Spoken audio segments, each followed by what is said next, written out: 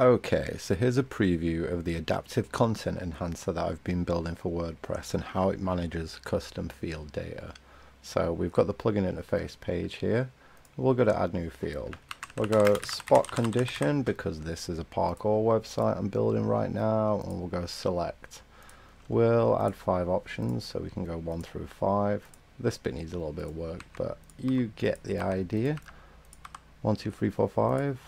Don't really need a description, it's optional. So we have spot condition now. We can give it a tag. So we'll give it a tag for spot. And we'll save. And I'll just show you how tags work real quick. So they handle roles and permissions. And you can set like a color just for sort of organizing them. That all changes on the fly. And then obviously you can sort by tags when there are multiple things and different things going into different tags.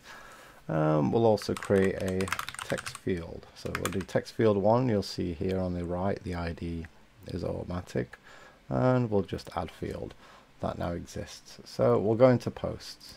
We're going to post for the Odeon, which is one of the spots we train at in Sheffield, and I want to rate this spot. So we'll go spot condition. It's pretty good. We'll give it a 4, and I want some custom meta, so we'll choose that text field. And there we go. Add content here. I don't want any content yet. Let's just leave it as the placeholder. And we'll go to here and we'll add description. And I'll save this. And we'll refresh this. And now it says description. So we've just updated the placeholder of what is a default WordPress block that has, or paragraph block that has block bindings. So yeah. We've created custom data, we've bound it to a block there, and it's that simple.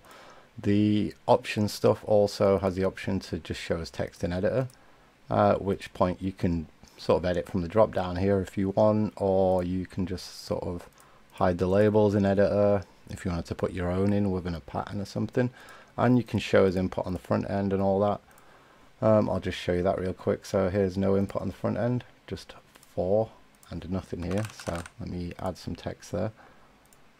So 4 and that text, and if I set this as input on the front end, then we get a drop down. So you can see here this could be used to build forms, and yeah, pretty simple, but like a lot of power to it in quite a short amount of time there. So yeah, say we wanted to delete this stuff and just start over, we can bulk actions, select like whatever tags, select those custom fields, and delete selected. And yep, there we go, all gone back to the start.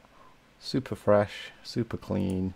And this thing as well, this page also adheres to these. So say we change to blue and we refresh, the icons and all the fields and stuff use that sort of color format.